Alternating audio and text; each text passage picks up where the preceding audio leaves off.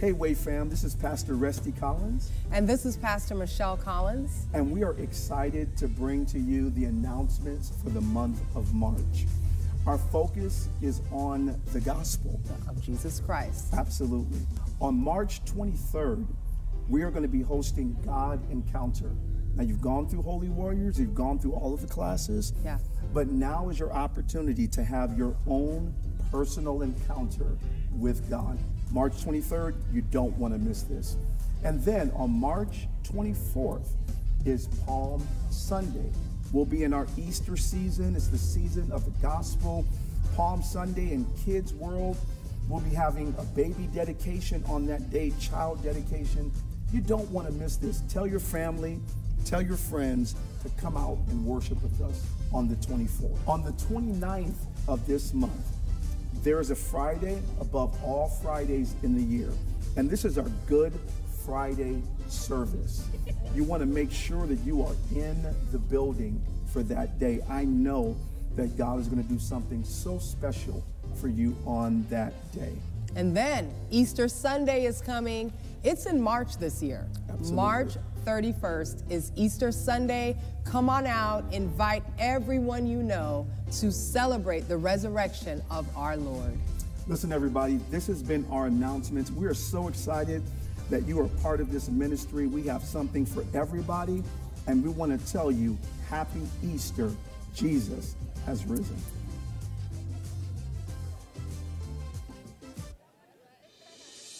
Join us for our Easter services here at The Way.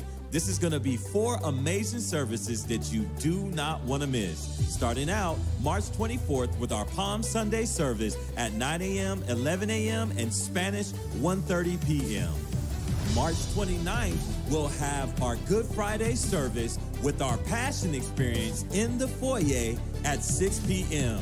This will be a recreation of biblical events that have made a major impact on our history, our present, and our future existence. We'll go right into a Good Friday service to remember at 7 p.m.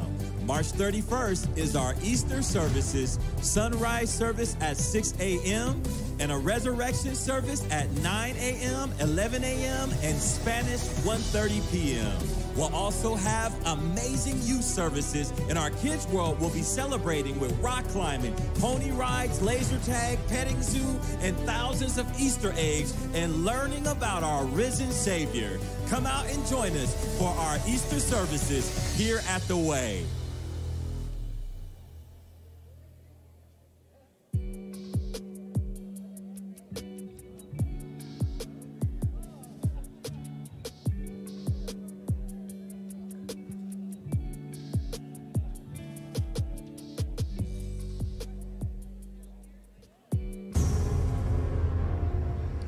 Join us April 7th as we start our life-changing series on the end times.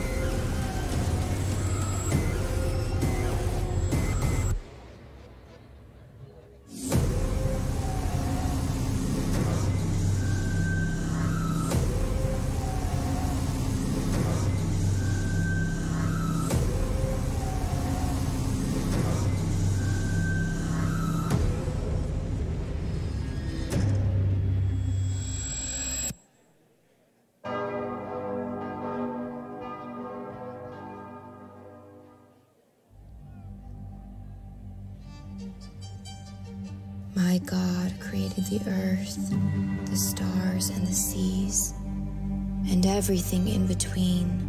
But still, He calls me his masterpiece. The delicate innermost parts of me were made at the peak, the highest degree of intricacy, intimacy. Fearfully and wonderfully made, he's seen everything he wanted in me. So when I look in the mirror and you ask me what I see, I'll tell you, I see a masterpiece.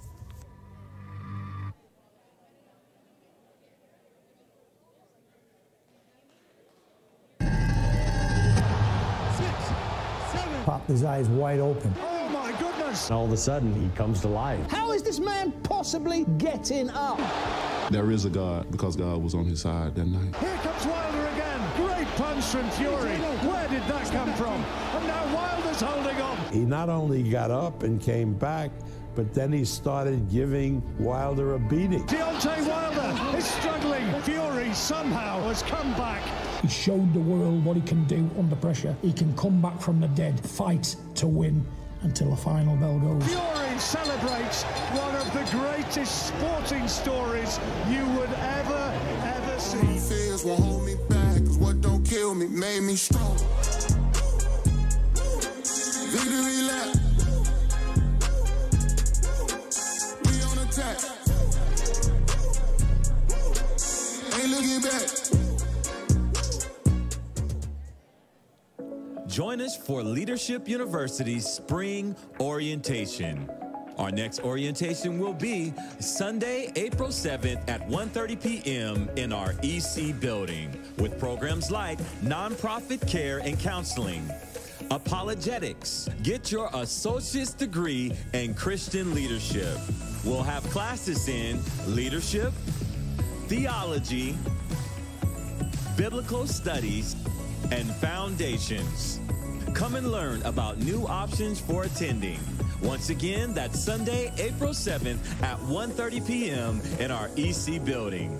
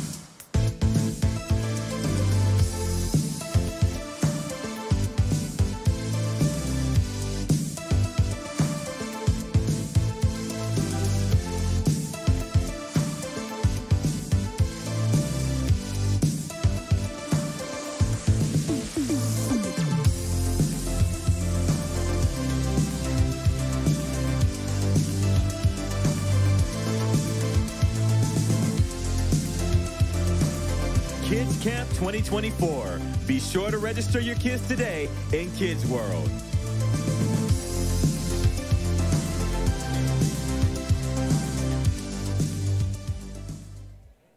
Attention all men.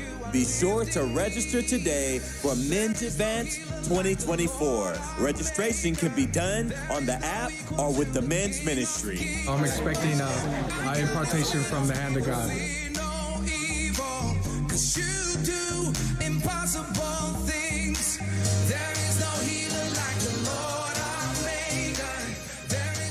I'm just expecting just a huge breakthrough for myself, for my brothers, just for that, so we can lead in a higher level.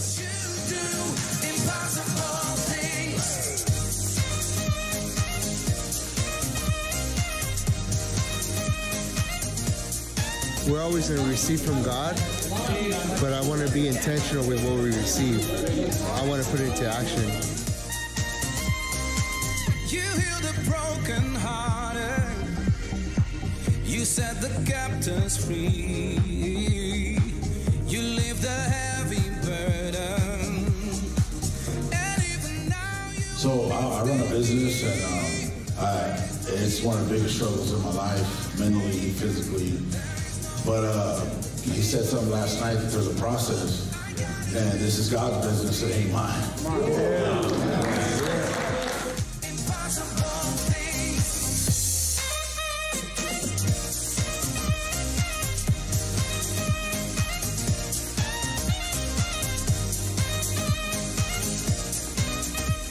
You know, God's changing me.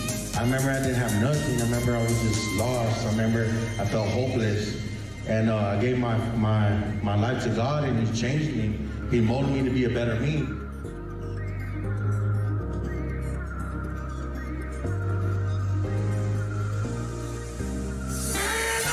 Look at the outer appearance, but God, to somebody, but God looks at the heart.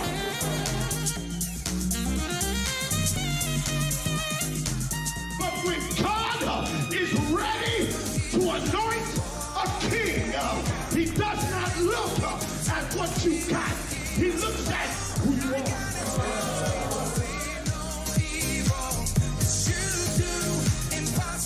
David was the hero. Some of you, Joshua's going to be your hero.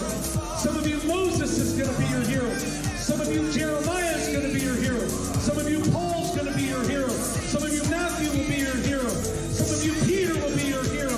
Some of you, Timothy will be your hero. See, the idea is you've got to find yourself in the Bible. Men's Advance 2024. Space is limited, so be sure to register on the Way app. Or you can turn in your deposit to lock in your spot today.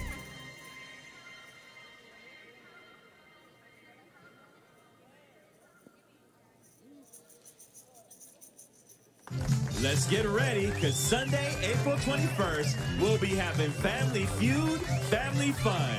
That's at 6 p.m., April 21st, Sunday, here at The Way. Sunday, June 2nd at 6 p.m. will be our own Way's Got Talent talent show. This is a volunteer appreciation night that you don't want to miss. That's Sunday, June 2nd at 6 p.m.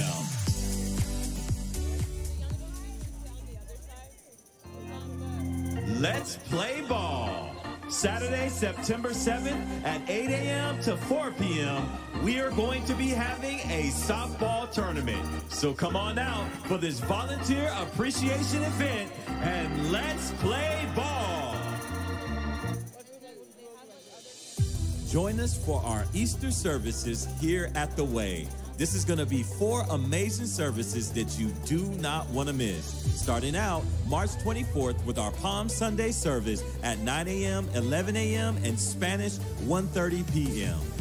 March 29th, we'll have our Good Friday service with our Passion Experience in the foyer at 6 p.m. This will be a recreation of biblical events that have made a major impact on our history, our present, and our future existence. We'll go right into a Good Friday service to remember at 7 p.m. March 31st is our Easter services, sunrise service at 6 a.m., and a resurrection service at 9 a.m., 11 a.m., and Spanish 1:30 p.m. We'll also have amazing youth services, and our Kids World will be celebrating with rock climbing, pony rides, laser tag, petting zoo, and thousands of Easter eggs, and learning about our risen Savior. Come out and join us for our Easter services here at The Way.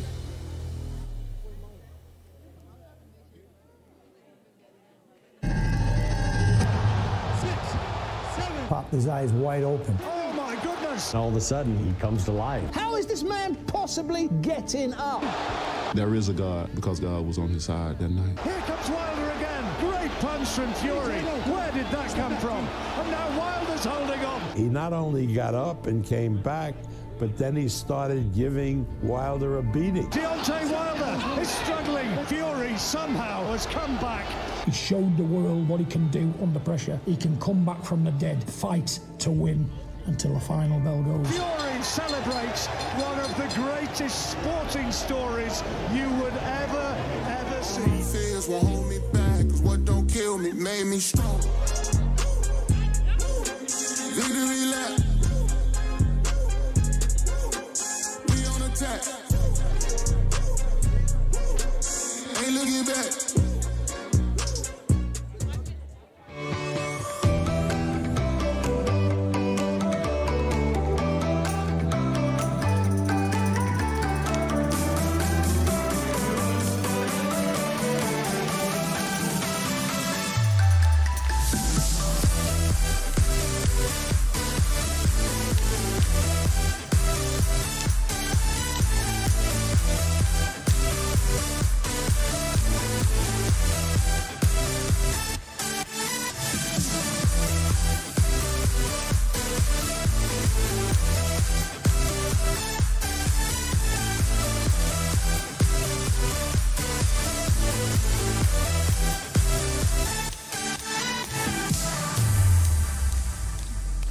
Welcome to Wednesday service. We came to worship the King of Kings, the God that will never let us down. So let's praise Him.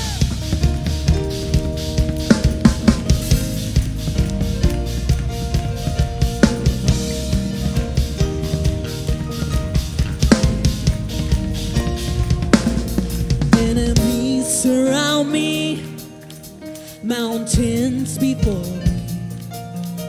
I won't be afraid. You go before. Sing it out. Enemies surround me, mountains before me. I won't be afraid. You go before me. You won't let me down, no. You won't let me down, no. You won't let me down, no. You won't let me down, no. Sing it out. You won't let me down, no. You won't let me down, no. You won't let me down, no. You won't let me down, no. My hope, my life in you. I won't be shaken. You're a firm foundation. Sing it out. My faith, my hope, my life in your hands. I won't be shaken. You're a firm foundation. No, you won't let me down. You won't let me down, no. You won't let me down, no. You won't let me down, no. You won't let me down, no. Tell me you won't let me down. You won't let me down, no.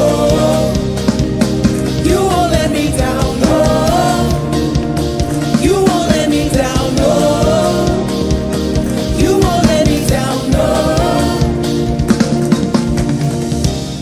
All my faith is in you. All my trust is in you. All my hope is in you. You will never let me down. All my faith is in you. All my trust is in you. All my hope is in you. All my hope is in you. You will never sing it out. All my faith is in you. All my trust is in you. All my trust is in you. All my hope is in you. All my hope is in you. You will never let me down. All my faith is in you. All my trust is in you. All my hope is in you. You will never let me down. We serve a God that will never let us down. On our lowest days, He will always bring us back up. And we're going to declare that He's never going to let us down in this moment. You will never let me down. You will never let me down. You will never let me down. You will never let me down.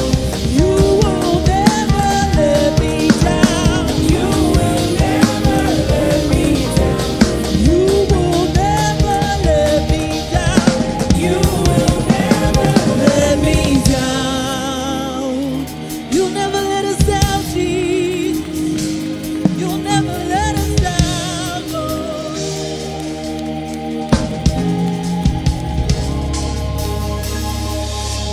Our God will never let us down. In this next song, we're singing that He fights for us, that He provides for us. If you believe that, I want you to sing it with us tonight. Come on, let's put our hands together.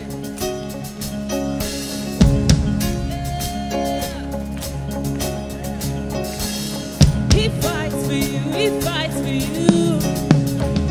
He shames every idol, and He reigns without rival. Come on, sing it out. He goes by the name of Jehovah, Jehovah, and He speaks into nothing.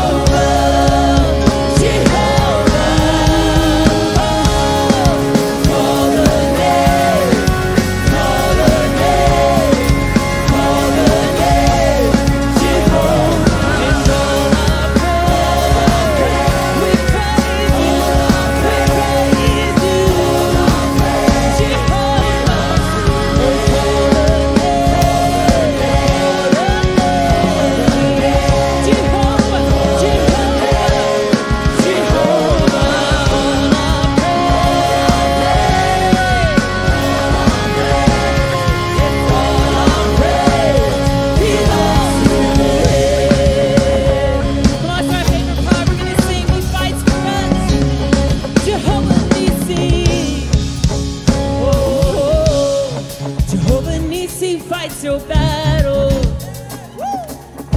Jehovah Nissi fights your battle. Yeah. Jehovah Nissi fights your battle. Yeah. Jehovah Nissi fights your battle. Talking to you. Jehovah Nissi fights your battle. Jireh meets your needs. Jehovah Jireh meets your needs. Oh, Rapha healer. Jehovah Rapha heal your body. Oh, Jehovah Shalom be your peace. One more time we say, Jehovah Nissi fights your battle. Jehovah Jireh meets your needs. Jehovah Jireh meets your needs. Rapha heal your body. Jehovah Rapha heal your body. Hey, Jehovah Shalom be your peace. Jehovah Nissi fights your battle. Jehovah Jireh meets your needs. Jehovah Jireh meets your needs. Oh, Rapha heal your body.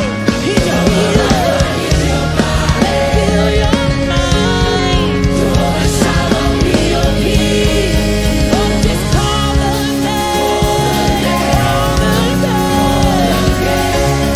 Oh, call the name of the Lord. The Lord will heal you. All our praise. All our praise. All our praise. We say, call the name. Call the name. Call the name. Jehovah. Jehovah. All our praise. All our praise. Come on, we're gonna sing Jehovah Nissi fights your battle. Oh, Jehovah Nissi fights your battle. Yeah. Jehovah Jireh meets your need. Let him heal your body. Jehovah Rapha heal your body. Let him fill your mind with peace. Jehovah Shalom heal your peace. One more time we say, Jehovah Nissi fights your battle. Jehovah Jireh. Jehovah Jireh meets your need. Rapha heal your body. Jehovah Rapha heal your body. Shalom, shalom heal your need.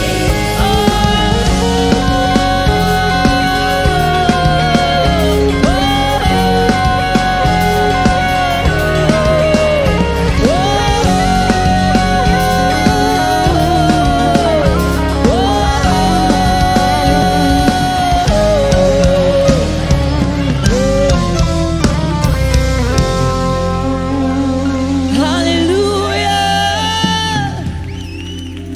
Yes. How many are saying in this place today that I'm not going to trust my circumstances anymore, but I'm going to trust in the name of Jesus? If that's you, I want you to lift your hands to heaven tonight as we sing these praises out to the Lord. Sing it with me. Blessed assurance, Jesus is mine. He's been my fourth man in the fire, time after time. Born of His Spirit, come on, sing it, church. And washed in His blood. He did for me on Calvary was more than enough. Sing. And I trusted, lift it up.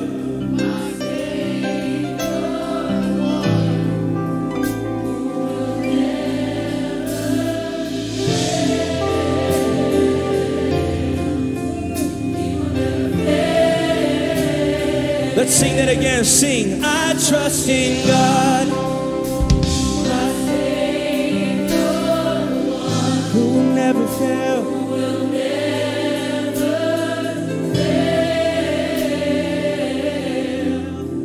He will never fail.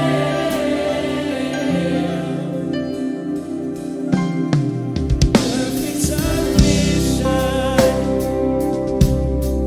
all desire. The author of tomorrow has ordered my steps. So this is my story. song. Come on, let's sing it out.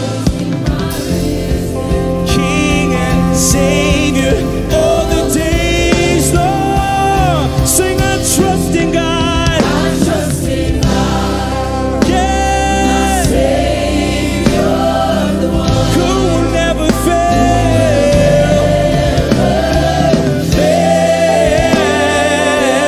Just lift it up tonight. Just begin to sing. Declare it in your words. Sing. I trust in God, my Savior, one who will never fail. He will never fail. Oh, I trust you, Jesus. I will trust you, Jesus. I'm gonna trust in Jesus. Come on, how many are with me tonight? You're saying, I trust. I sought the Lord, and He heard, and He answered. I sought the Lord. Come on, church. Fill this room with His praises. Fill this room with glory and honor and worship to a King. Sing. That's why I trust Him. I sought the Lord, and He heard. I sought the Lord, and He heard, and He answered. I sought the Lord, and He heard, and He answered. Yes. That's why I trust. Oh, come on, let's take it to another level. Sing. I sought the Lord, and He heard, and He answered. I sought the Lord, and He heard, and He answered. I sought the Lord, and He heard, and He answered. That's why I trust Him. That's why I sing again. I sought the Lord, and He heard. He will answer you tonight. I sought the Lord, and He heard, and He answered. I sought the Lord, and He heard, and He answered. Sing it out. That's why I trust Him. That's why I trust in God, my Savior, the one who will never fail. He will never fail. Sing. I trust in God, yeah, my Savior, the one who will never fail. He will never fail. Come on, can we sing that song? I sought the Lord, and He heard. This is your moment. Just begin to cry out to the Lord. And He heard. Oh, we cry out to you, Jesus. That's why. I sought the Lord. I sought the Lord, and He heard, and He answered. I sought the Lord, and He heard, and He answered. I sought the Lord, and He heard, and He answered. That's why I trust Him. Just worship. Just worship. Just worship. Lift up a praise. Lift up honor to His name. Oh, you're worthy, Jesus. Oh, we worship you, Lord. We worship you, Jesus. Come on, let's keep worshiping. Give Him a shout in this place. Give Him glory. Give Him honor. Jesus, we lift your name. We lift your name, Jesus. Oh, Jesus. Can we sing I trust? I trust in God, my Savior.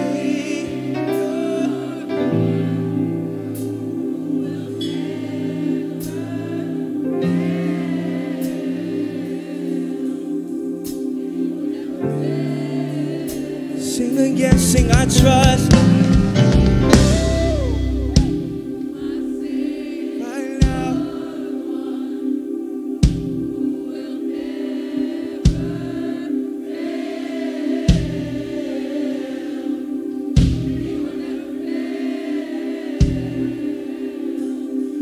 It's moments like these. It's moments just like these. In atmospheres just like these. That your problems at one point they looked like a Goliath in front of you. But when you're in an atmosphere of the all-loving God, the almighty God, all sovereign and all powerful and all-knowing God, when you're in an atmosphere of a God like that, your problems begin to seem oh so little in the presence of an almighty God. And in this moment, when we fix our eyes on what He's done, when we think about the good things that He can do for you, I want to encourage you right now in this place. You can trust in God with your problems, with your heart, with your life. Right now in this moment, just close your eyes all over this room. Just begin to think about God. Think of all the good things He's done for you. Think about how faithful He's been to you. Oh, but times are tough right now, but He's still good. You have breath in your lungs. He's a good God. You're here in this room. He's faithful. You made it this far. Just think. Even for a moment, think. Take your eyes off of everything that's going on in this room and just think about the Lord.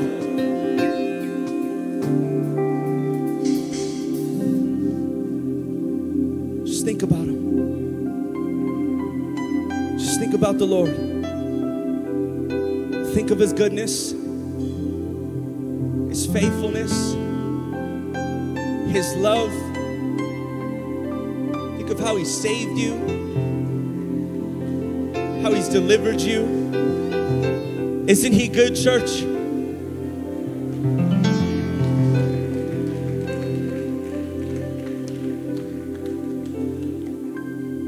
When I think about the Lord, how He saved me, how He raised me, how He filled me with the Holy Ghost, how He healed me to the uttermost. When I think about the Lord, how He picked me up and turned me around, how He placed my feet on solid ground. Can I sing? When I think about the Lord, how He saved me, how He raised me, how He filled me with the Holy Ghost, how He filled me to the utter. When I think about the Lord, how He picked me up and turned me around, how He placed my feet, on solid ground. It makes me wanna shout, hallelujah, thank you, Jesus. Lord, you're worthy of all the glory and all the honor and all the praise. It makes me wanna shout, hallelujah, thank you, Jesus.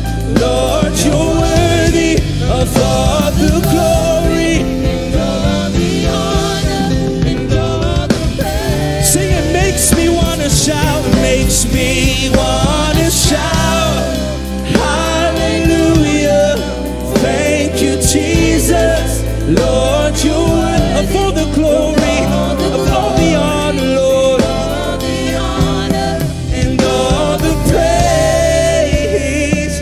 It makes me wanna shout, sing, hallelujah, thank you, Jesus. You're worthy of all the glory and all the honor. Oh, Jesus. Oh, Jesus. Let's lift our hands to heaven tonight. God, when we think about all the good things you've done for us, we can't help but sing your praises. We can't help but lift our hands. We can't help but worship and shout and praise to your name, because you're good and you're faithful, and you will always remain good, and you're always remaining faithful, and you're always so full of mercy. And Lord, there's times when we feel like we've fallen away. You're still all so loving and kind, and it's your kindness that draws us to repentance. So God, we thank you. This night is all about you and for you, Jesus. Our worship is all for you. That's why we sing, because you're so good to us. We love you, God. We thank you. We give praise to your name, and we lift your name up. Church, can we spend a few seconds in this moment just giving praise to the name of Jesus?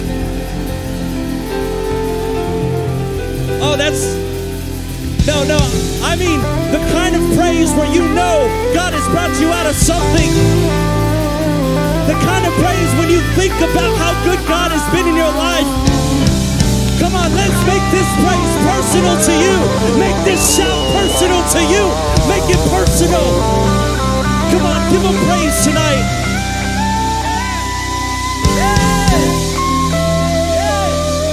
Come on, just a few more seconds, can't we? Isn't he worthy? Isn't he worthy?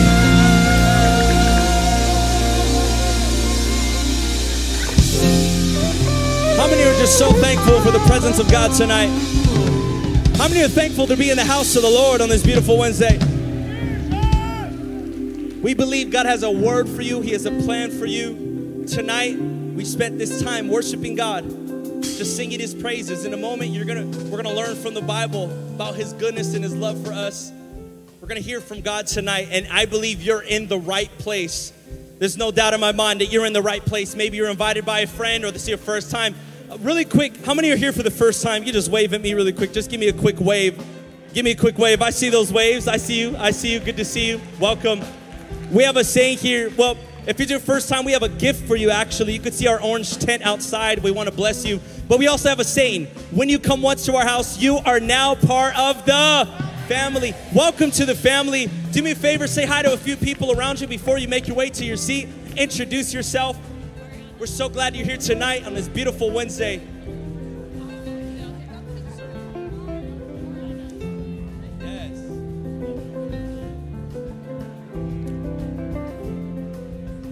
And everybody online right now, welcome to service. We're so glad you're tuning in from all over the world. This is a great time right now. If you want to subscribe to the channel, you could comment in the chat box. Let us know where you're watching from. We love you so much. I pray that God's presence is all around you right now, wherever you're at. You're going to get a great word. Pastor Marco's preaching a fire word tonight, so it's going to be incredible. Thank you for tuning in from all over. We love you so much, and welcome to service online. Welcome. Awesome. Woo! Come on, who's excited to be in God's house tonight? If you're excited to be in God's house, give God a shout of praise tonight. He's good. He's a good God. Well, I got a few quick things I want to share with you. Some things that are coming up. How many know Easter is 1.5 weeks away? We are right around the corner from Easter. And so you know, we believe that this could be a time where our friends and our family, our loved ones can get saved. I believe we can make this the biggest Easter ever. How many are with me on that? Well, let's make this the biggest Easter ever. We're gonna worship big. We're gonna attend big. We're gonna invite big. So there's different ways that we can get involved this Easter, and we need everybody's help. Starting with this Saturday. Someone say this Saturday. This Saturday, what we're gonna do, we have a goal. And as a church, as a Hallmark campus, we're gonna hang 6,000 door hangers on Saturday. 6,000 door hangers we're gonna hang on Saturday. So we need everybody's help. We're gonna take a little bit of time on Saturday morning inviting our city. You know, we really need everyone's help together. Let's spread the good news. Who knows? There's probably somebody that's one invitation away from eternal life, from breakthrough, from salvation. Who knows? It could be the hanger that you hang on someone's door. So we're gonna go out with power, with faith, that we're going to invite our city. So that's this Saturday. We're going to be here at 9:30 a.m. What time? 9:30 a.m. this Saturday. We're going to hang 6,000 of these. There's another way we can get involved. this Sunday night. Someone say Sunday night. Sunday night, we have an all hands on deck prayer and worship night as a church. We're going to spend time in worship and in prayer. We're going to pray over our cities. We're going to pray over unsaved loved ones. Pastor Marco is going to take a moment. He's just going to take some moment to hear from God. And even just, we're going to lay hands on the pictures. So bring a picture of an unsaved loved one. And let's walk it up to this altar on Sunday night. Write down the names. Let's walk it up to this altar. And we're going to lay hands right here on the stage. And we're believing that the hand of God is going to touch them. And we're going to see their soul get saved in Jesus' name. How many are believing with me? I'm believing for my family. I'm believing for yours. So that's this Sunday night at 6 p.m. Let's be here. Let's come ready to go. There's different ways we can get involved for Easter. We got Good Friday coming up next Friday. We got Palm Sunday this upcoming up Sunday. We have an awesome new service we do on Easter morning. Sunrise service at 6 a.m. on Easter morning. One of the most beautiful services that we have all year. We're going to see the sunrise as we worship. And but there's so many more ways we can get involved. Here's another way. This blue t-shirt up here, this is our volunteer t-shirt. How cool is that? It says, He is risen. Come on, Resurrection Sunday. It says, I am the resurrection and the life. So this is our volunteer t-shirt. And if you're saying, I want to get involved, I want to help serve, we need your help. This is one of the biggest Sundays all year long, and we could use your help. We really do need you. So there's a volunteer rally this Sunday at 1:15 p.m. in the South Hall. We have t-shirts available for our volunteers. Let's get involved. Let me see those smile. Let me see. Can you smile for me really quick? Just show me a quick smile. You'd be a great greeter. And for everyone that was mean mugging me right now, you'd be great at security. You'd be a great security team. We need your help. So show up this Sunday, 1:15 p.m. for our volunteer rally. That's it for my announcements. Go ahead and take a look at this video for some more. God bless you. Join us for our Easter services here at The Way. This is going to be 4 amazing services that you do not want to miss. Starting out March 24th with our Palm Sunday service at 9 a.m., 11 a.m., and Spanish 1:30 p.m.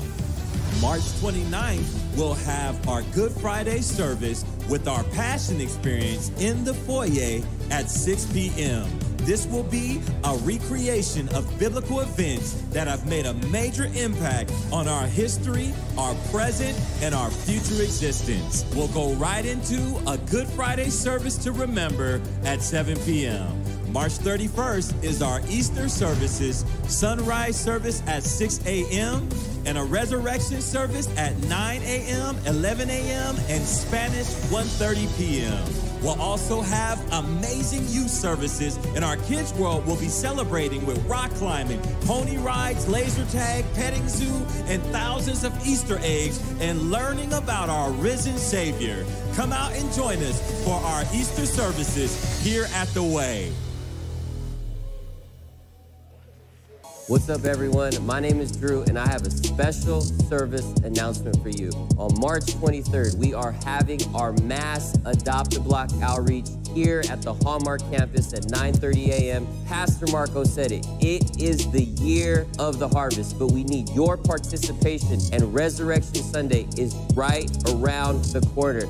So we need all hands on deck. Also, you guys have been asking for it. Hallmark is going to officially have their own Adopt-A-Block team. We're launching it the same day, so now you have plenty of opportunity to be the hands and feet of Jesus Christ. And this is what we're doing. We're bringing the love and power of Jesus Christ into our San Bernardino community, and we're loving people back to life with the love and power of Jesus Christ. So save the date, March 23rd at 9:30 a.m. We hope to see you there.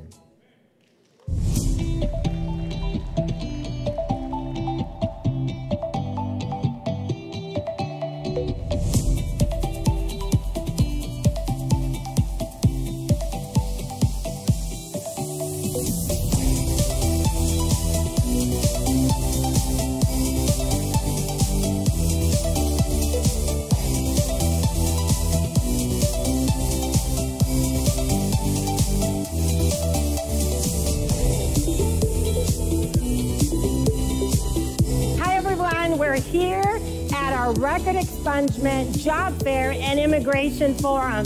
Already, as you see behind me, our foyer has been full all day long with people coming in, looking to have their record expunged so that they can have a new start, looking to find a great job so they can take care of their families, looking to get advice on immigration so they no longer have to fear their immigration status. One of the greatest things that's happened is they've come into our sanctuary today and they have received the gospel. We have had hundreds of salvations and they know that God loves them. I'm here today for the job fair to see what opportunities I can get as a stay-at-home mom. My sister-in-law, Alicia Montes, goes to this church and she gave me this opportunity to come here. I'm very thankful for the church for doing this. I'm here for record expungement. It's kind of hard to do it other ways, so I've heard this from friends and family. I came here today for job employment. Turns out that I gave my life to Jesus Christ to start my life all over again so I can change my ways and become a new person. We just had our largest job fair, record expungement, and immigration forum ever. And one of our greatest partners has been San Bernardino County Public Defender. And Thomas Sohn is the head of that department. And he has a testimony he wants to share that happened today. So I had a client who I represented over 22 years ago who saw me up on stage today. He was just released from incarceration. He came up to me afterwards, knew exactly who he was. We shared a moment to hug and just talk about past times, his experiences, and he was so thankful. You know, we do what we do because we believe it's the right thing to do, but sometimes we don't know what the actual outcomes are. And just to see him again and see how thankful he was, just really touches my heart. Amen. Good evening. You know, that last video, that was last Thursday, and we had over 1,000 people from the community to come out to that event.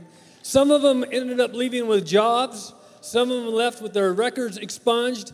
Others left with their immigration process being moved forward. But 203 of them left with Jesus Christ as their personal Savior. Amen? Are you so glad that we get to go to a church that really cares about transforming the city in such practical ways? There's a scripture we got on the screen here, and it says this.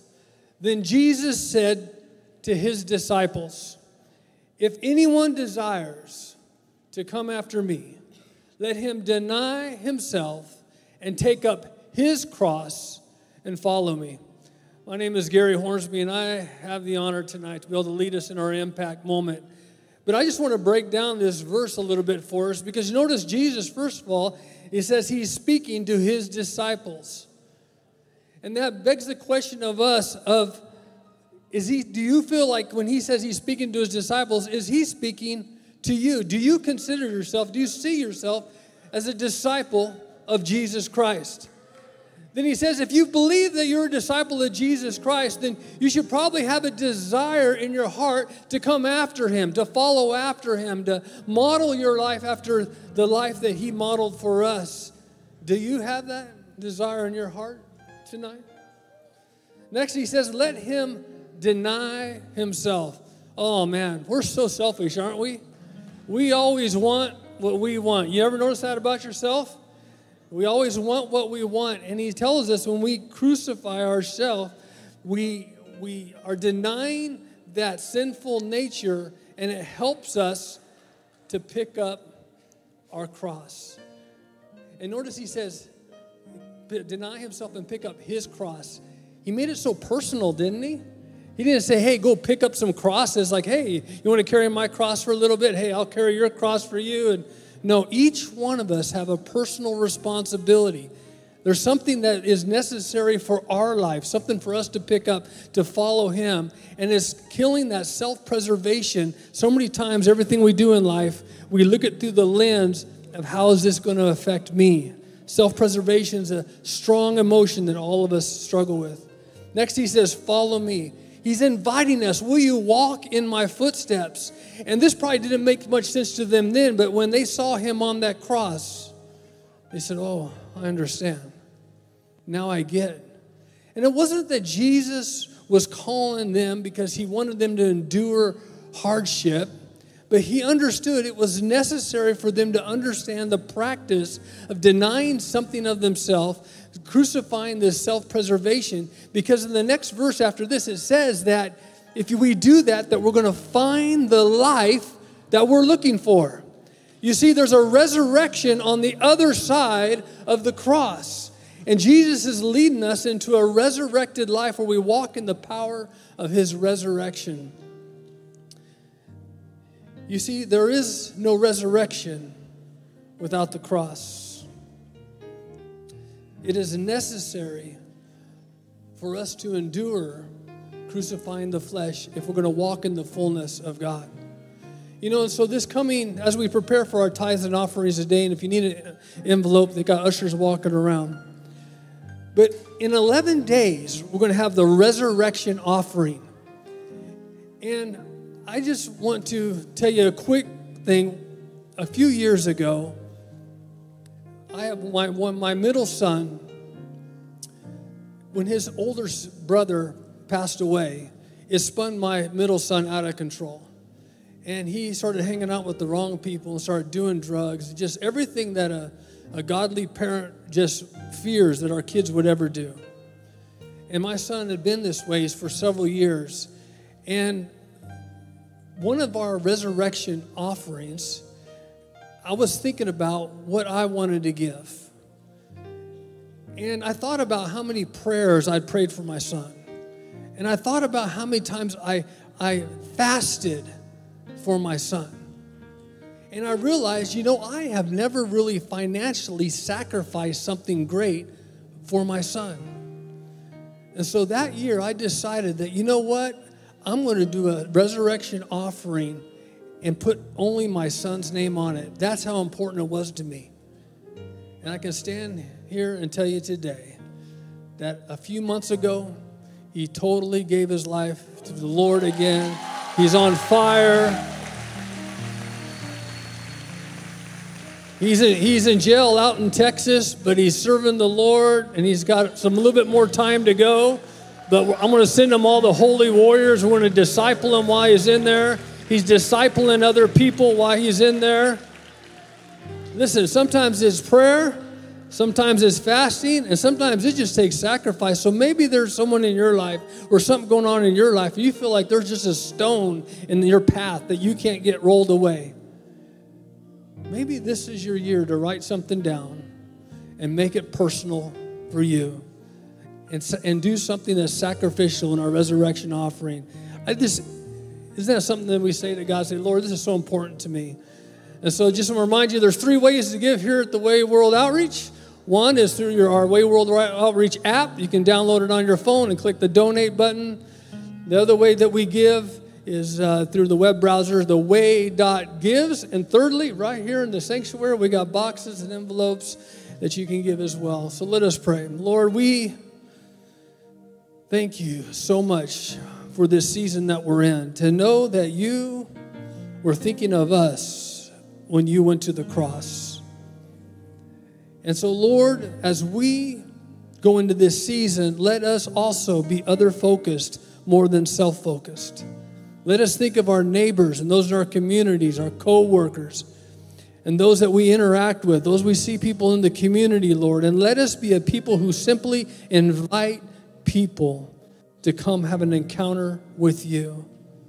And Lord, as we give in this season as well, Lord, speak to our hearts. Lord, we want to follow your lead. Holy Spirit, Jesus, tell us what we should give, what we should sacrifice. Lord, your kingdom come. May your will be done. May there be a hugest harvest we've ever experienced this year in 2024. In Jesus' name, amen. Let's continue to worship in our giving. Lord, we lay down our lives tonight because he's worthy. You're worthy of it all.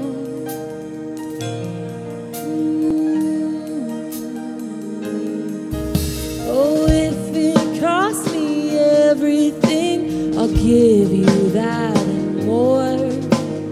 You are my everything. It's you that I adore.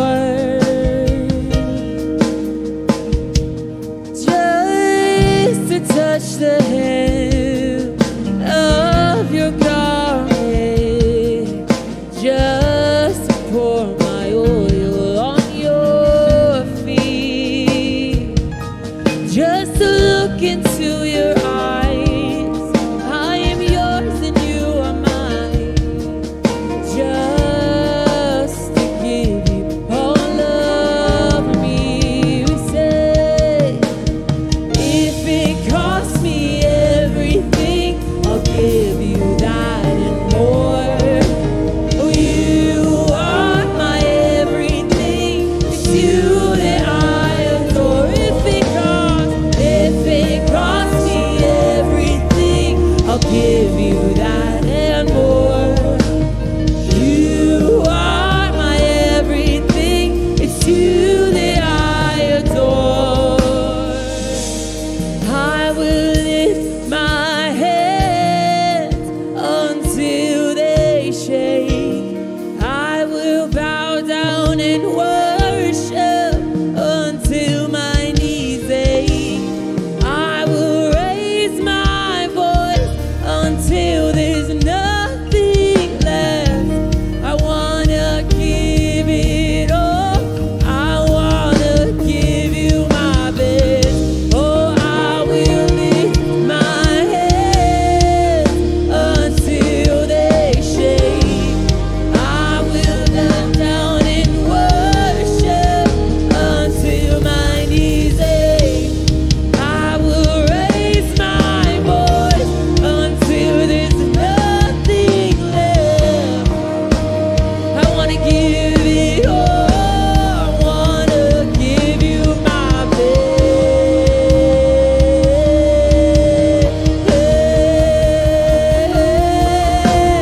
Holy, holy, holy. Sing holy,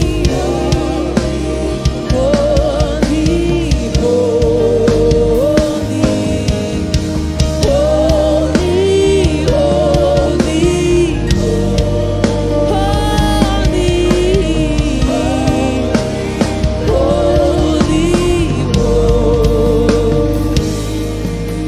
and if it costs me everything, I'll give you that and more. You are my everything. It's you that I adore. One more time. If it costs me,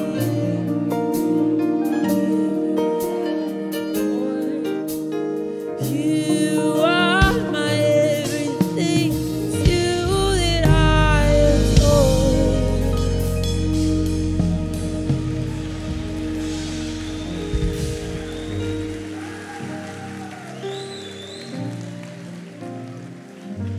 What great words.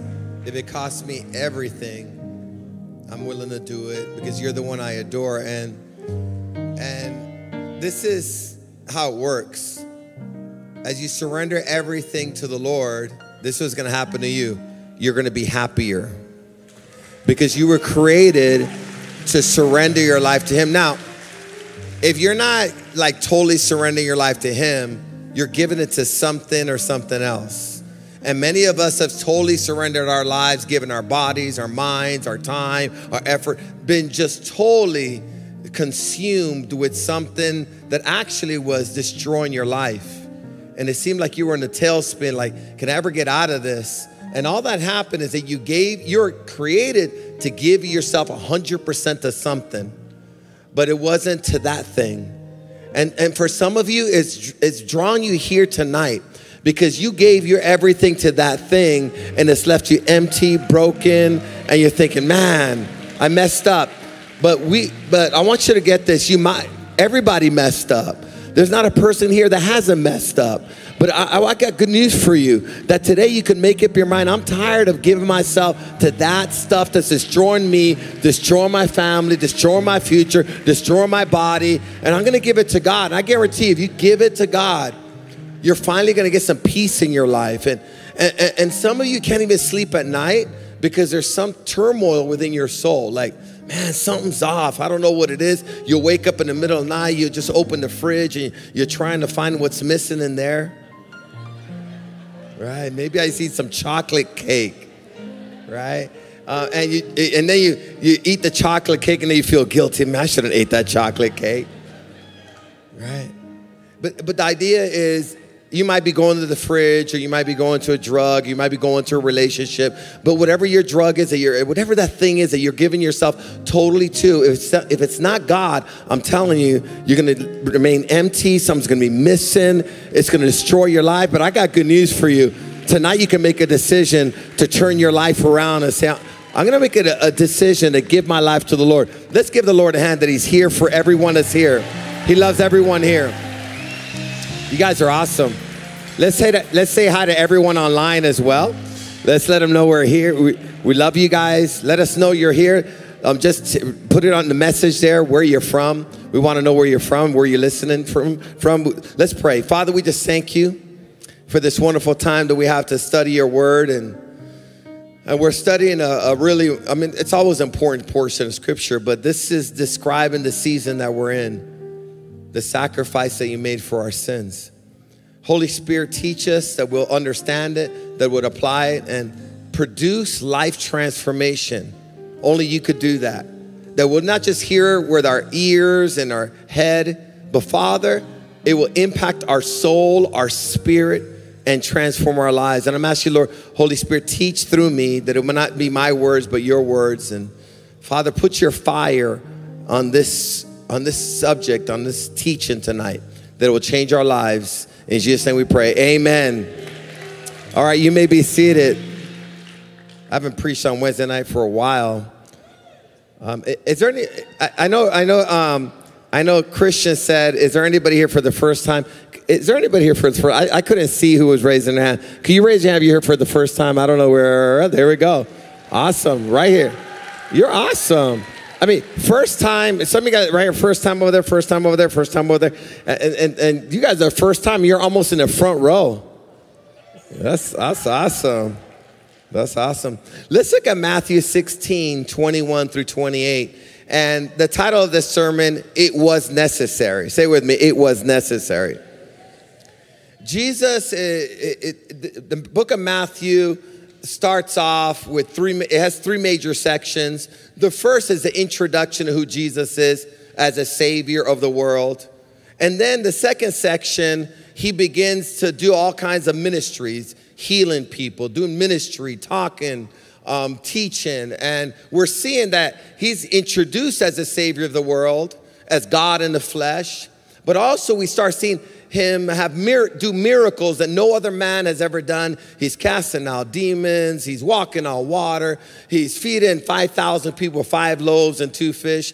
And these are documented miracles, not only in the Bible, but even the historians of the time would write down the miracles that Jesus did. The scripture says that he did so many miracles that there's not enough books in the world to actually contain what he did in just 3 years of ministry.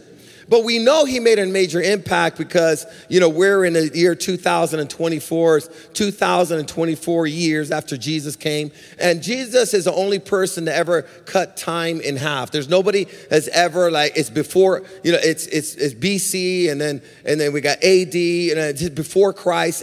And then we're seeing that we're counting up from there. Something major happened over 2024 years ago. And it was that a man came to earth and did miracles, but he did something that no one ever did. Not only do miracles, but he died, which that's nothing because everybody dies, but he did something that no one ever did. He resurrected from the dead.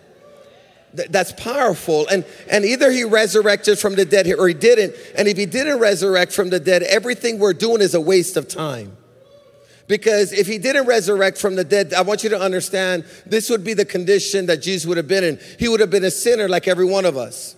The reason we don't resurrect from the dead unless God resurrects us from the dead, because sinners stay dead. And that's why every single great man that ever lived, whether he was a great conqueror or he was a great religious figure, every single one of them lived and then they died and then they stayed in their grave. But Jesus was the only one that lived, did miracles like no other man ever did miracles. Then he died, and then he resurrected from the dead. Now that's really important, because if Jesus did not resurrect from the dead, we'd be serving a dead God that couldn't change your life today. But the same spirit that resurrected Jesus from the dead, because I want you to understand, Jesus did not resurrect himself from the dead. It was a Father, it was a spirit that resurrected Jesus from the dead. And that same spirit that resurrected Jesus from the dead is available right now to do a resurrection miracle in your life today. You might be thinking, man, it's dead. It's over, man. I've messed up too much. There's no way this thing can be turned around. And I have some good news. That same resurrection power is available for you today. Now, the third part of his ministry is he does all these miracles. He's preaching, he's teaching. He's becoming really famous when he was here on earth. Thousands of people would follow him, not only to hear his teachings, but also get his miracles. They would bring demon-possessed people to him. And there were cities that he would go to that every single person that was mentally ill, every single person that was demon-possessed, every single person that had cancer, every single person that had any kind of disease, after they had an encounter with him, he would heal them all. Imagine that. Every one of them would be healed. And crowds began to follow him, and people began to hear about what Jesus was doing. But then he shifts. And this is when he shifts. His disciples are starting to understand who he is. As a matter of fact, in the same chapter, Matthew 16, I think verse 21, Jesus asked Peter, who do people say I am? Like, who are they saying I am? And well, some people will say that you're a great teacher. Some people say you're a prophet. But then he goes kind of just said, well, who do you say I am? And this is the big question. Who do you say Jesus is? Because it's really important for you to who Jesus is to you, because if you misdiagnose that or misinterpret that or misdefine that, you could miss it all. And then Peter goes, I know who you are. You're the promised Savior. You're the promised Messiah. And then Jesus says, man didn't reveal that to you. God revealed that to you. Wow. He goes, upon this rock I will build my church. Now, when Peter get the revelation that Jesus is the Messiah of the world, they had a different interpretation. They literally thought that Jesus was going to come as a king like David and just take over the world. And I could just imagine Peter saying, this is the Messiah. This is the King of Kings. He's come to earth. He's going to overthrow the Roman Empire and every government on earth. And then he's going to establish his kingdom on earth. And I'm going to be his right-hand guy. Imagine how excited he was. They go, we are going to take over the world. And I am part of his posse. This is going to be amazing. I could hear the disciples, because this is what they were saying. Who's going to sit as his right hand? Who's going to be the right hand shot caller right next to him? And they were talking about this because they're thinking these Romans, they don't even know what's going to hit them. They're right now abusing us. They're putting us as slaves, but this is ready to turn around. And so they're excited because they're thinking Jesus is coming like a king, like David. He's just going to overthrow governments. Now, Jesus began to say something that they never heard of until this point. Jesus has a different, I mean, his goal is to conquer the world, but conquer the world's hearts and to save them from their biggest enemy, an overthrow of the satanic kingdom. They were focused on physical kingdoms, and Jesus was focused on a satanic kingdom, and he was focusing on their greatest enemy, which was their sin.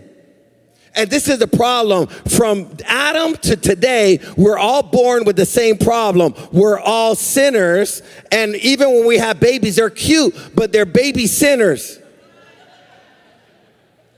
Right? And that's why all babies, even when they grow up a little bit, I mean, they don't like to share. That's mine. They'll bite, they'll scratch, and then they grow up, and then you're going to have to like train them to do what's right. Because if you don't train them, you're going to train an animal. Have you ever, this is the idea. When kids don't act right, they must say, who's the parents? Because they're saying, man, someone has not trained this little beast. This little wild animal. Because we all have a sin nature, and that's why there's no one here can say this, I never lied, you liar. If you say you never lied, you're lying, you're lying, right? You can't say you never lusted, you lusted, right? And some of us lusted right in service. Pray, ask God forgiveness right now. It's okay, come on. But the idea, we've all sinned. We've all got angry. We've all said things we shouldn't say. We've all dogged people. We've all talked bad about people. We've all done some self-destructive things. We've all sinned, but there's a problem. Sin comes with a price. And the wage of sin, of breaking God's law, sin is just breaking God's law. You must understand it comes with consequences now, and it comes with spiritual consequences. It comes with physical consequences. It comes with mental consequences. It comes with relationship consequences, and it comes with eternal consequences. Now, we need to talk about this because we're living in a world thinking it's just going to remain like this forever. But the reality is, I just spent my whole afternoon at the hospital, and my uncle, he was a pastor for years, but he was breathing his last breath, and me and Lisa went over there, spent time with him, and he passed this afternoon. He's going into eternity. Now that he's going into eternity, what really matters now, and you have to understand this, you cannot take anything from this earth with you. The only thing that you could take from this earth with you is your soul and the souls of those that you impacted. That's it. You can't take your cars with you. You can't take your house with you. You can't take your power with you. You can't take your degree with you. You can't take your new hairdo with you. You can't take nothing with you. A matter of fact, if there's anything on you that's expensive, someone's going to take it before they bury you. So you don't need that where you're going, Lord, take that ring right off. So Jesus begins to deal with not just the temporary, not just the physical, not just the healing, not just showing them who he was. Now he's getting to the nitty gritty, and he brings up a subject that they do not like. And let's look at Matthew 16:21. It said, from then on, say it with me, from then on, Jesus began to tell his disciples plainly. That what we're going to do now, I'm going to make it plain right now. We're going to make it plain. We're going into the most important part of my ministry, what I came to do. And even if I raised the dead and I did all kinds of miracles, if I don't do this part, no one's going to be saved. And he says plainly that it was necessary. Say it with me, necessary. That means it's a must. It's something that is required to attain something. It means it's God's will. So this is God's will. I got to do this. Plainly that it was necessary for him to go to Jerusalem, and that he would suffer many things at the hands of the elders, the leaders, the leading priests, and the teachers of religious law. He would be killed, but on the third day, he would be raised from the dead. Now, I want you to get this. They were thinking about this king that's going to overthrow governments, and they start thinking now, wait a second, this doesn't match up, because if you're dead, how are you going to overthrow governments? How are we going to get in position? Like, this is not what we're thinking about. Like, Jesus, you got to stop this talk. This talk has nothing to do with what we were thinking. This is not my plan. I don't know what plan you come up with, but this don't sound right. How could you be a savior and you're dying? How could you be a king and you're dying? So he brings up this subject. Now, Peter, the right-hand man that was just acknowledged in the same chapter as the rock, and God was going to give him all the keys to the kingdom. Now, he just got cocky a little bit, I think. He started thinking, man, like God showed me when I said he was the Messiah. He showed, like he recognized, Jesus even recognized I'm hearing from God. Like I'm hearing from, so he got so cocky about hearing from God, he thought he could correct God. You got to be careful that you don't become so like hyper spiritual that all of a sudden God tells you to do something and you think you got better ideas. Don't forget where you started. Don't forget where you came from. When you came to the Lord, you were broken, you were hurting, you tried everything in the world, and all of a sudden your life is getting a little better, and you start making them new rules to make you feel comfortable. I don't know if I need to go to church all the time. Oh yeah, you didn't say that when you were going to the clubs all the time, or the casinos all the time. All of a sudden, I'm good now. I don't need to go to church all the time anymore. I'm letting you know, you got to be careful that you don't let your pride get in the way. All right, so now, this is what Peter does. He goes, nah, man, we can't do this. We just can't do this, Jesus. And this is what Peter does. So Peter took him aside. That's cold-blooded right there. Literally going to take God aside and we're going to have a little private conversation because what you said, I'm not going to correct you in front of others, but I am going to correct you. And you know I hear from God, right? Because you told me I hear from God in the same chapter. So I got some authority here. So this same God that just heard from God that you said is the rock and go build his church on this rock and you give him the keys to the authority of the kingdom, it's talking to you. We're going to stop this talk because this is not how we're going to go down. But Peter took him aside and began to reprimand him for saying such things. Now, I want you to understand, reprimand wasn't like he was just saying, Jesus, I was thinking. No, he said, I'm going to correct you. I want to let you know, this is what the reprimand means. I'm going to scold you. A man scolding God. And he's telling them, this is what he tells them, this is what he tells them, from saying these things. You can't say those things that you're going to suffer, that you're going to die. None of that stuff we're saying anymore. You got it? We're going to stop this now. We're going to lose some followers talking like this. And plus, I got some aspirations. And this don't sound like what I was thinking. Do you not understand this? There's a time that you got to trust God, that he's leading you, come on, in a way that you didn't plan to be led. And God is saying there's going to be a time that you don't understand how everything works, but just God says, trust in my word, do what I tell you to do, and it will work out for you because God knows what he's doing. Are you with me still? So now, took him aside, going, don't say these things no more. And then he goes, and I don't even know, like this is like cussing or something, but it's pretty bad. Heaven forbid, Lord. Heaven forbid. Like literally, this is what we're going to do. Heaven, you said whatever we bind on earth shall be bound in heaven. Right now, heaven, we bind what he just said.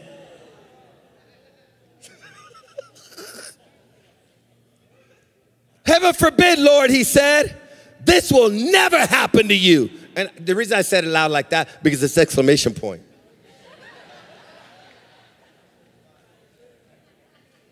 And this is what I would tell you. Never say never.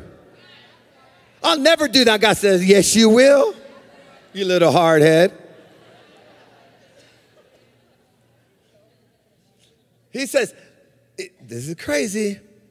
This will never happen to you. Now, Jesus ain't playing. Like, I can't believe that he had the audacity to correct Jesus. Peter don't even know what he's talking about. Jesus is saying he's going to die. He's going to suffer, he's going to die, he's going to resurrect. I want you to get this. If Jesus does not suffer for the sins of mankind, no one is ever going to be saved. No one's ever going to set free. And Jesus doesn't resurrect from the dead. Everybody remains dead. Everybody remains bound. Everybody remains addicted. Everybody remains, remains depressed. Everybody remains going to hell. But Jesus came to pay the price, not for his sins, but he came to pay the price for our sins. Let's sit there for a second.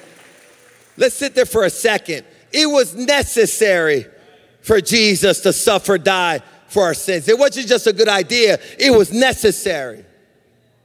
Now, if you must understand the necessity of his suffering and death. If you don't understand the necessity of his suffering, death, and resurrection, you don't understand the Bible and you don't understand life. And this is what's going to happen. You're going to get a false philosophy, that I'm going to tell you this, a satanic philosophy that will cause you not to understand this, be blinded to this truth so you can never get saved. Now people, I talk to people all day long, and if I ask most people on the streets or anywhere or family get together, if you were to die today, and this is the brass tacks of everything. If you were to die today, do you know where you'd spend eternity? Will you end up in hell? Will you end up in heaven? Where would you go? Now that question causes a lot of it causes a lot of emotions and thoughts to come up. But this is what I've learned. Whatever they're believing comes up and they speak it. Because what you believe, you speak. So some will say something like this: I don't believe in heaven or hell. I just believe that if you die, you die. Now, you could believe that, but then I'll ask you, where do you get that philosophy from? What are you basing it on? Are you basing it on your feelings? Are you basing it on opinion? Or are you basing it on the YouTuber that you listen to? Well, that's just what I believe. It doesn't mean if you believe something, it's right. You gotta have a foundation of why you believe what you believe. Some other people believe they'll go to heaven because of this. They believe they'll go to heaven because they're really good people. So they have a philosophy, and I'll tell you this, it's a demonic philosophy to make you think that you're gonna get to heaven and you're gonna be graded on the curve. Just because you graduated from high school on the curve doesn't mean you're gonna get to heaven on the curve. So you guys are I'm trusting in the curve. I know we're all failing, but I'm the best of the failures. You're not gonna get to heaven because you are better than your neighbor. Because I want you to understand this. This is the condition where we're all sinners and the judgment for sin is death. You're already on death row. You're already condemned. And if Jesus does not come and save you, you remain in your addiction. You remain headed for destruction. You remain in your self-destructive lifestyle. Come on, it's only going to get worse. The cycle you're in, you can't break. You need someone to come in and save you and deliver you and give you a new life. That's why there's only one name to call on to be saved, and his name is Jesus, because he's the only one that died and resurrected from the dead. Let's give some praise to the Lord and Savior, the one and only Savior.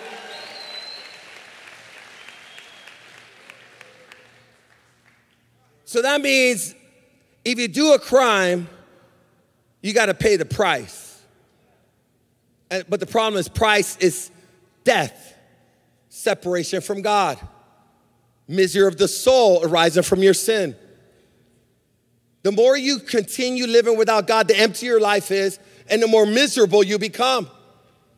And then you try to medicate your pain or fill that emptiness with things and people and habits and lusts of this world. And you're thinking, man, I'm empty, but if I just get more of this, I got it.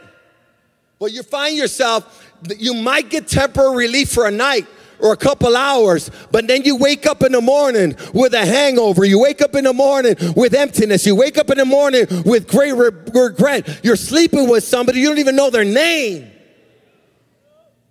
Get quiet up in here. But there's a reality. And then you say, man, the weed don't do it. Maybe I need a little coke. Maybe a little speed, a little heroin. Maybe I need something to take the edge off.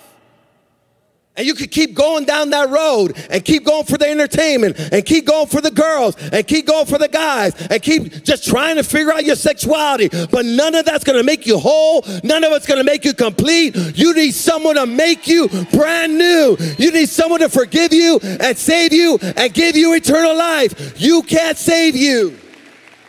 And I also say this, a religion can't save you.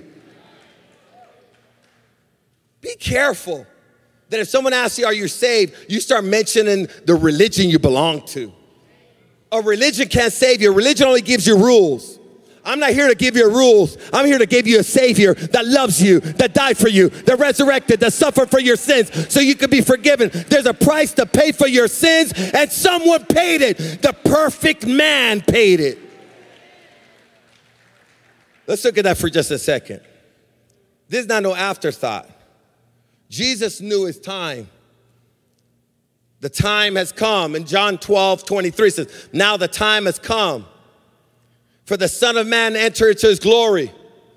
I tell you the truth, unless a kernel of wheat is planted in the soil and dies, it remains alone. God just saying, he's talking about himself as that kernel. I'm going to die, but its death will produce many new kernels, a plentiful harvest of new lives. New lives. God is saying, I'm going to give my life. But the harvest of me giving my life's going to be the seed. But the harvest of me giving my life is there's going to be a whole bunch of people that get brand new lives. They're going to get brand new beginnings. They're going to get eternal life. I thank God that Jesus gave his life and he was buried and he rose again to the dead. So every single one of us can have a brand new life. If you don't understand it, your spirit understands what I'm saying. Now, verse 27, my soul is deeply troubled. Now understand, going to the cross was troubling Jesus and his humanity. Because even though he was God, he had a body. And he knew the suffering that he would go through. The ridicule, the betrayal, the loneliness on that cross, the nails in his hands, the crown of thorns on his head, the shame, the mocking, the nails in his feet, bleeding, can't breathe. His body, his joints are out, his joints are out, they're out of place. He can't breathe. He's dying there. And this is what the scripture says. What am I going to do? My soul is deeply troubled. Should I pray, Father, save me from this hour? But this is the very reason I came. I could say save me for this hour, but it's not going to save you. So I'm going to pay the price for every wrong thing you've ever done so you could be forgiven of every single sin. I'm not going to pray for me to be saved. I'm going to pray for you to get saved, and I'll pay the price so you can have eternal life. Give God some praise for the one and only Savior that didn't, come on, he wasn't a coward. He faced it because he loved you. There's no greater love than one has for another than to lay down his life. Jesus didn't just say, I love you. He goes, let's go. I'm going to die and suffer for every one of your sins. That's a real man.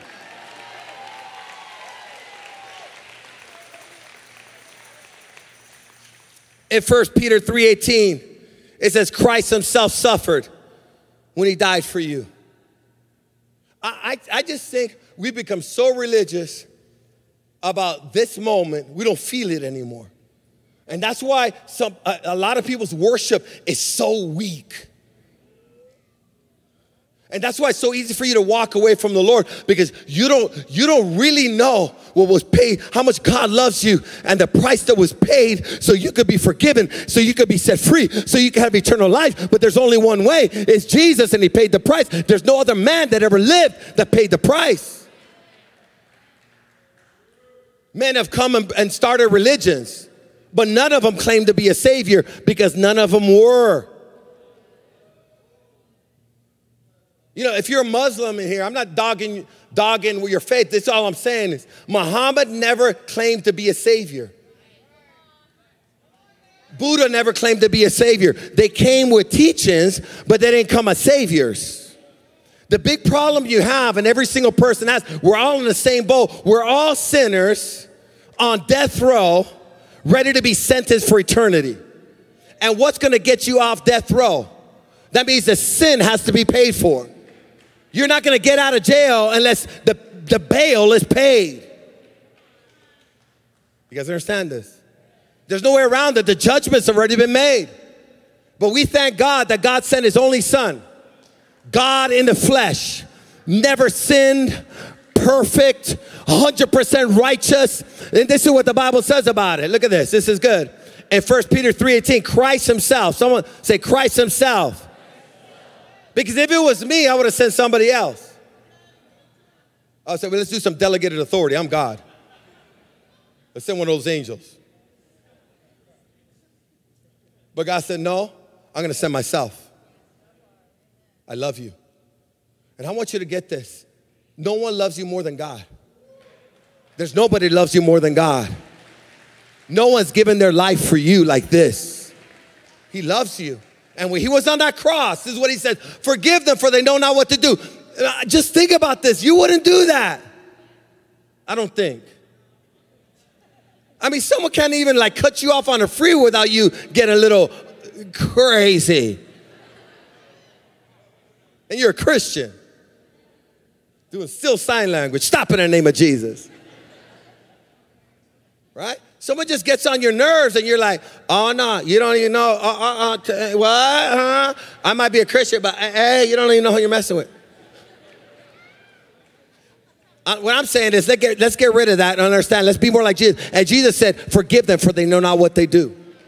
Because he was saying, we can't hold this against them. They're mocking me. They're spitting in my face. They're crucifying me. Every one of them betrayed me. Every one of them left me after I taught them. But oh God, don't hold this against them, because the reason I'm suffering is to save them. And if you hold this against them, they cannot be saved.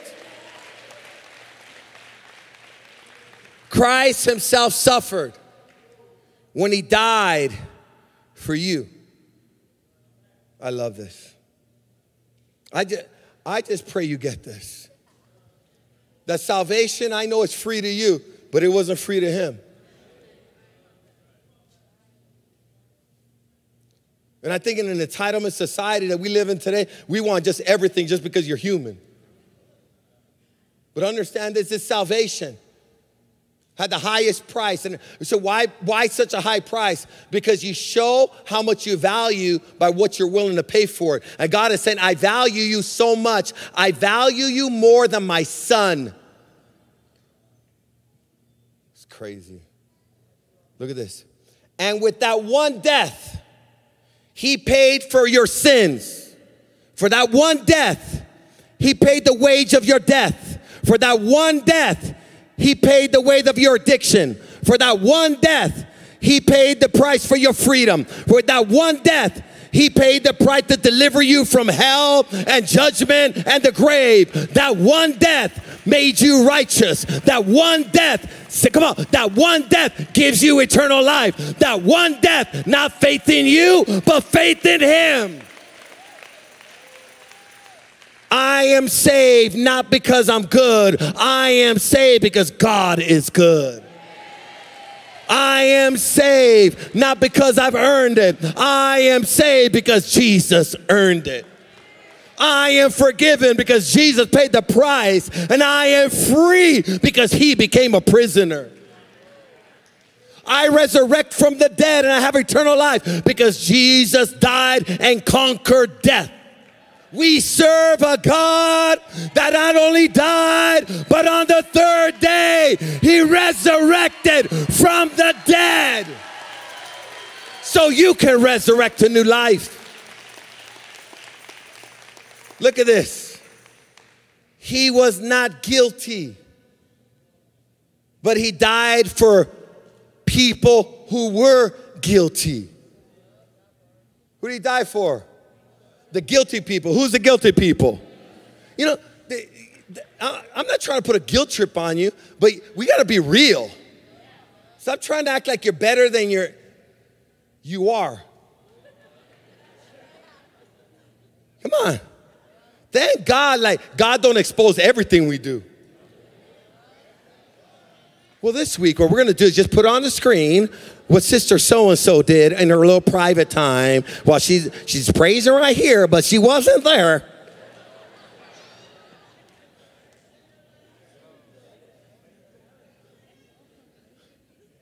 Right? Sister Samantha, hallelujah, praise God. He's so good all the time. And then she's telling her husband off like, blankety blank, blank, blank, going to blank, blank, and your mama and your daddy too.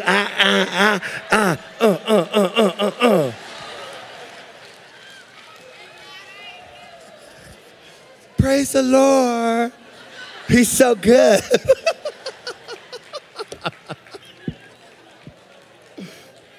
But he died for the guilty. You know what that means? That whatever guilt you have, you can get delivered from all your guilt and your shame. What God has says, when I erase your record, I completely erase it. Even if the devil tries to bring it up, he's trespassing. I won't acknowledge it because when I forgive you, I erase all the sin just like it never happened. Give God some praise that God forgives, not like your brother forgives, not like your sister forgives. He completely forgives because he paid the full price. He died for people who are guilty. He did this to bring all of you to God. That's why he did it. Now, he couldn't bring you to God until the price was paid. Because if he brought you to God before the price was paid, you would meet your judgment. And you'd meet up with the wrath of God. Now, a lot of people don't like to talk about the wrath of God or the judgment of God. If you don't talk about the wrath and judgment of God, you don't know who God is. He's a loving God. And he'll do everything that he can to save you. But understand, when you continue to reject him, you're storing up wrath and judgment upon yourself. And that's why a life apart from God has natural consequences. And you're thinking, God has punished me. God said, I'm not even punishing you. You're just experiencing the consequences of your bad decisions. You don't even understand what punishment is. If I get involved in your life, it's over. But right now is not a time of judgment. Right now is not a time, come on, of suffering. Right now is a time for you to accept Jesus as your Lord and Savior and have your faith in him, believe in him. Let's end it with this. This is crazy.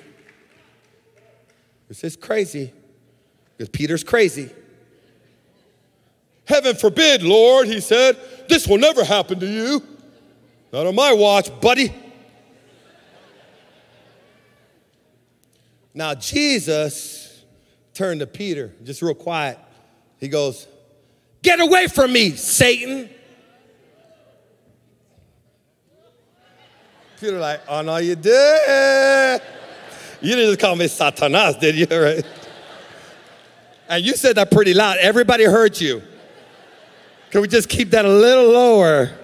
I thought I was the rock. I mean, I thought me and you a few verses ago had it together.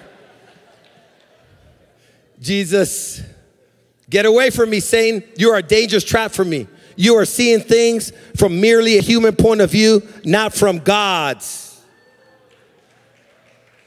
Now, I want you to get this, is that if you hear this good news about Jesus Christ, there's a demon and there's Satan that's coming with doubt and unbelief and satanic philosophies so that you do not believe and receive salvation.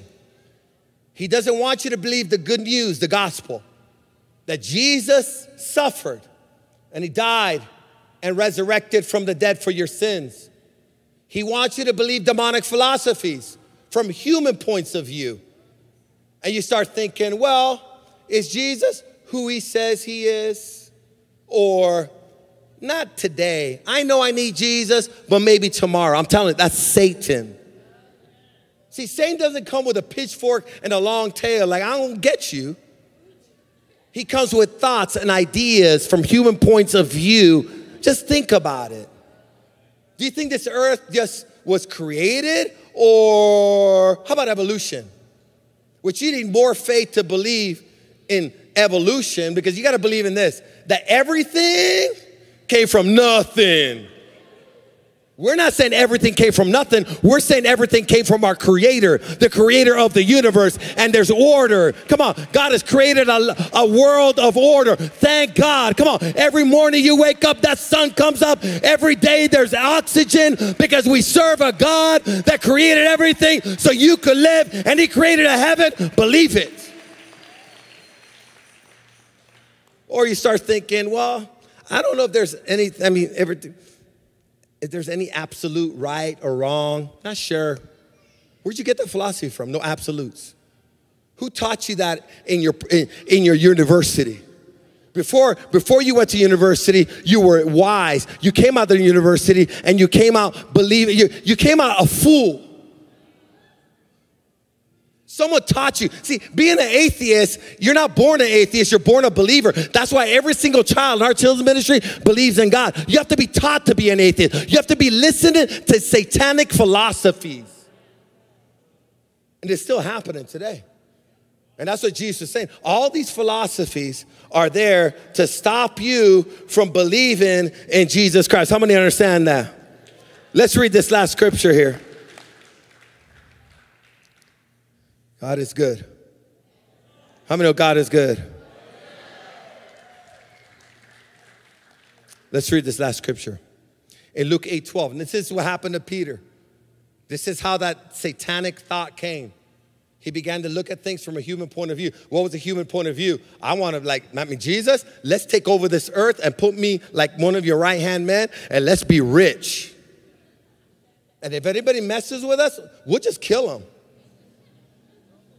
Do you think Peter didn't think that way? When they came to arrest Jesus, he took out a sword and cut off the soldier's ear. He was like a killer. That's after spending 3 years with Jesus. He was thinking from a human point of view. Look at this. The seeds, someone said the seeds are the word of God. That fell on this Luke 8:12. That fell on the footpaths represent those who hear the message. Have you heard the message? Now understand, hearing the message is not enough if you doubt the message. Peter heard the message, he doubted it. As a matter of fact, he not only doubted it, he fought against it. He resisted it. He rejected it. And not only did he reject the message of the Lord, he accepted the message of Satan. And how do we know what we receive? What we receive, we repeat. What we receive, what? So what did he say? Oh, they hear the message, only they have the devil come and take it away from their hearts and prevent them from believing and being saved. Satan doesn't want you to believe. Because if you believe, you could be saved. You could be made whole. You could be forgiven of every one of your sins. You could receive God's Spirit inside of you. You could finally get some peace. You could finally live a life of fulfillment. You could finally go to heaven. You could finally, come on, be a blessing to your family and be a blessing to your kids. Come on, you could finally move forward and accomplish your purpose. This is what God is saying. I don't want you to believe. Because if you believe, you'll be saved. You'll be made whole. You'll be free. You'll have eternal life. You're going to finally find your purpose. Wow. I love it. All we got to do is believe. Now, this is the question. As Jesus is speaking to you and you're hearing this message, are you going to let the devil come in and put doubt and give you a thought like, not now, maybe later? Because today's the day of salvation. Tomorrow's not guaranteed to anybody. What are the chances of you coming here tonight and hearing a message, which is it's the Bible message, and Jesus is shifting everything in your life? He goes, let's talk about the nitty-gritty, your sin issue. I love you.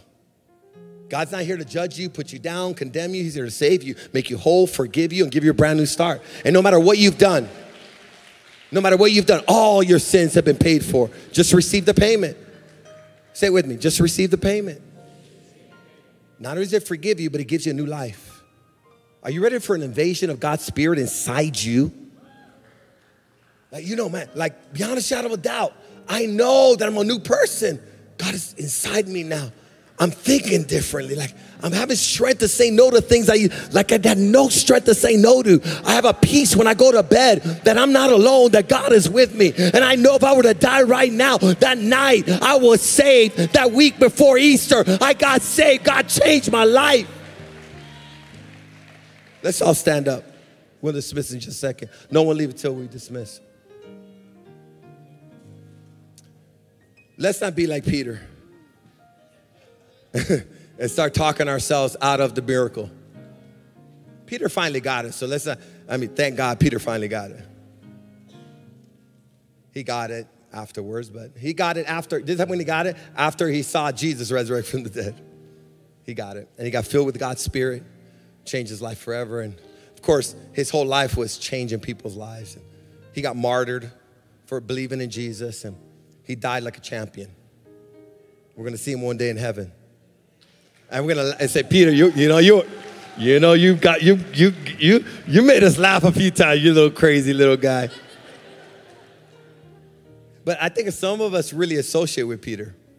Anybody like associate, like, man, he kind of like me, right? But thank God there's real stories in the Bible where people make real mistakes. But then there's a real Savior that loves them and forgives them and say, come here, I still got a call on your life. Your sin and your mess up does not conquer my love for you. Today's your day of salvation. So I'm going to give you an opportunity, and there's no way to receive Jesus as your Lord and Savior without making a decision. It's impossible. It's not like you asked it, like, are you married or not? Like, I don't know. Well, did you go through a ceremony? Well, I don't know. You're not married, bro. Right? It's the same thing with following Jesus.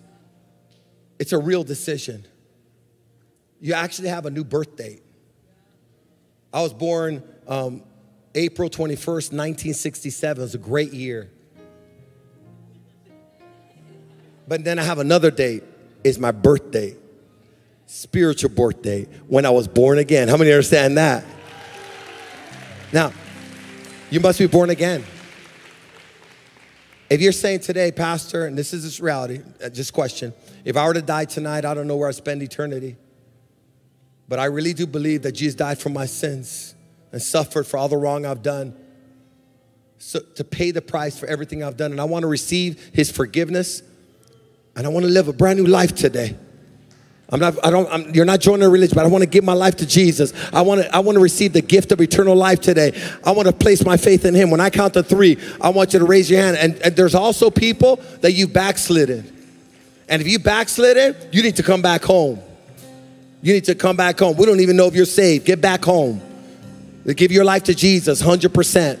Come on, it's the best thing you'll ever do. 1, when I say 3, I want you to raise your hand all over this building. I want to place my faith in Jesus. I want Jesus to save me now. I want forgiveness of sins. I want to receive eternal life. I want Jesus to set me free. I want his spirit to come in me and bring me a brand new person. 2, and when I say 3, don't be ashamed. God's not ashamed of you. 1, 2, 3, raise your hands all over this building. I want to give my life to Jesus. Come on, you're not listening to Satan. Come on, you're listening to God. I'm proud of every one of you. Come on, all our visitors that came for the first time right here. They're in the spitting section and they got saved. Awesome. Ask your neighbor, you want to go up?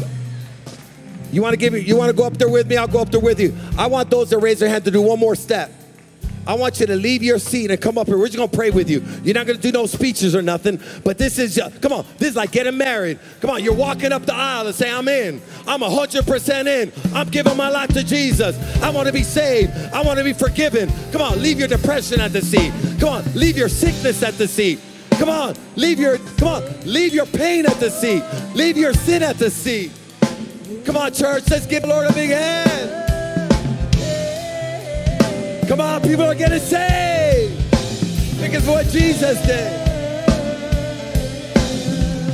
I trust in God, my Savior, the one who will never. Forgiveness is here. Come on, freedom is here. Peace is here. Eternal life is here. New beginnings are here. Restoration is here. Breakthrough is here. Victory is here. Proud of you. My Savior, the one who will never fail. He will never fail.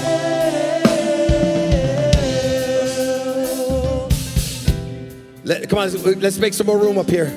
Come on, let's make some more room. Come on, I need some DG leaders. I need some leaders up here. I'm going to probably need another 30, 40. You online, come on. If you gave your life to Jesus, don't tune out right now. Come on, you stand up right where you're at. The Holy Spirit is touching you. There's tears coming down in your eyes because God's Spirit is right there right now speaking to you. He loves you. God is good. Hallelujah. This is what we're saying to Satan. Satan, get behind me now. You're not going to lead my life anymore. You're not going to torment me anymore. In the name of Jesus, I'm free. I'm free. I'm receiving my freedom. Come on, they're still coming, church. Come on. I want you to understand this. This is not normal in a lot of churches. Come on, thank God that you're in a church that preaches the gospel and causes people, the Holy Spirit is causing people to be convicted of their sin and repent and give their lives to Jesus. Let's give the Lord a hand. Holy Spirit's doing his job.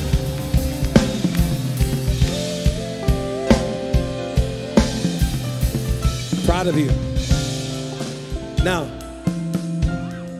there's a scripture that says this. The road to hell, or the highway to hell, is wide, and many choose that path. But the road to heaven is narrow, it's difficult, and few find it. You found it tonight. I'm not saying that you're not going to be going against the grain of society, but you're finally going to be on the right track, headed in the right direction. Yes, you're going to be fighting. It's called a fight of faith, but it's going to be worth it. Every day you're going to get stronger. Every day you're going to have more peace. But today you're getting saved. And today you're being forgiven. And today you receive eternal life. And today you become a child of God, period. You become a child of God, period. Period. That's it. Okay, today. He's going to be your father. He'll never leave you. Say, man, what if I mess up? That's all I say. Confess your mess up and get back up. But God's not leaving you. It's it for God. You're making a decision to follow Jesus as his disciple. The word disciple means student. So we have classes here for you to learn and grow. Baptism class, all kinds of classes. But we love you, and you're not part of our family. And that's it. This family ain't going nowhere. So you don't go nowhere. I'm asking you for a year of your life. Keep coming to church. It's going to get better and better and better. You're going to get stronger and stronger and stronger. And don't let the devil lie to you when you leave. Oh, nothing happened there. It's just emotional. No, something. You know something happened, because before church started, if someone told you, you know you're going to walk up there, you go, I ain't walking up there. But God spoke to you so strong that he got you to leave those seats, and you're taking your walk with God tonight. Let's pray. Let's pray. Let's pray right now. Repeat after me. Say, Jesus, I thank you for loving me so much that you suffered for my sins, and then you died to pay the price for the wrong I've done so that I could be forgiven. And I believe you rose from the dead. Today, I make a decision to turn from my sin life. I'm tired of doing it my way. Forgive me, Lord. Set me free and fill me now with your Holy Spirit. Today, I am saved. I receive the free gift of eternal life. I am now a child of God, and you're my Father. I thank you, Jesus, for saving me tonight. And Satan, I command you now, get out of my life, get out of my mind, get out of my family. I belong to Jesus, and I'll follow him for the rest of my life. In Jesus' name, I am free. Hallelujah. God bless you guys. Love you. We want to pray with you, get some information. This Saturday, church, let's do all we can. We're going to be here for just a couple hours. But if you could be here this Saturday, we're going to give an opportunity for people to get saved. Jesus left heaven to come to earth. We're going to leave our home to hit the streets for a couple hours, put some door hangers on doors. That's it. We need your help. 6,000 door hangers. The more of us that come, the faster we get it done. God bless you. We love you. Remember this, if God's for you, there's no one that can come against you. Love you guys so much.